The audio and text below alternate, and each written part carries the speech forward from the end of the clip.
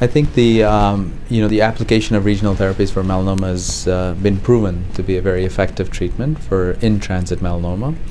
And I think what is very interesting right now is with the explosion that we have of immune modulating agents in their treatment towards melanoma, is how to best interface both as a treatment guideline and pathway, as well as integration of immune modulating agents along with regional therapy. So I think that's probably the most exciting part of this. As you know, regional therapies for melanoma include isolated limb infusions and isolated limb perfusions. I think infusions are certainly very attractive because they're percutaneous, they're minimally invasive. You can apply this to patients and they go home very soon after this with limited functional deficit, even though they have in-transit disease. And the fascinating part of it is the complete response rate. It ranges almost from 40 to 70% after an isolated limb infusion.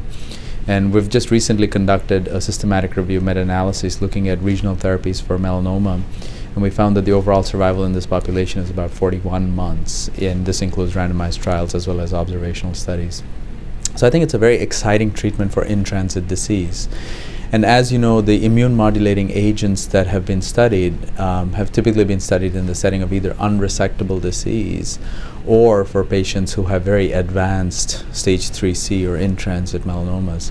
And so I think there is an area where there's some overlap between regional therapies and immune modulating therapies, and so therefore for a patient it's very interesting for us as clinicians to try to decide which patients we would pathway towards regional therapies and where would we use immune modulating agents, and where would we use regional therapies followed by salvage immune modulating agents versus immune therapy first and then regional therapy. So I think it's a very exciting sort of a phase for regional therapies in melanoma.